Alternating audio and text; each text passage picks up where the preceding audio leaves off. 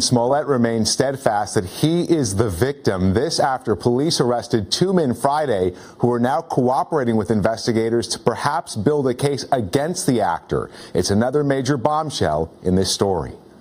The two brothers identified in this grainy surveillance photo, who actor Jussie Smollett says attacked him, have now been released from custody without being charged and are now working with investigators.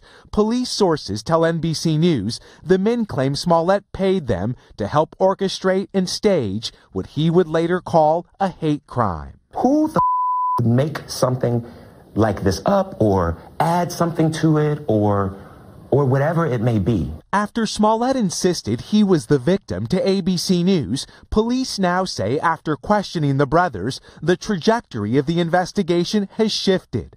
One of the men arrested was Smollett's personal trainer and was an extra on Smollett's hit show Empire. Sources say police are investigating whether the actor paid the brothers to stage an assault, including tying a rope around his neck and pouring bleach on him before Smollett claimed the attack was a racial and homophobic hate crime.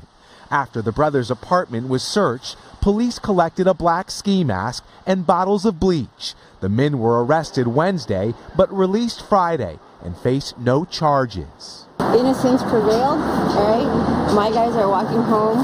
They're not charged. They are not suspects in this case. With detectives making it clear they want to speak to Smollett again, the actor has now hired a high-powered criminal defense attorney. His reps releasing this statement. Jussie Smollett is angered and devastated by recent reports that the perpetrators are individuals he is familiar with. He has now been further victimized by claims attributed to these alleged perpetrators that Jussie played a role in his own attack. I'm an advocate. You do such a disservice when you lie about things like this. With Smollett under increased scrutiny, the actor stands by his story, while police are closer to closing their case. Smollett claimed when he was attacked, the perpetrator screamed, "This is MAGA country," suggesting the attackers targeted him because of his race and perhaps because of his sexuality. He's openly gay. Investigators say they are still building a case and they will not comment beyond that.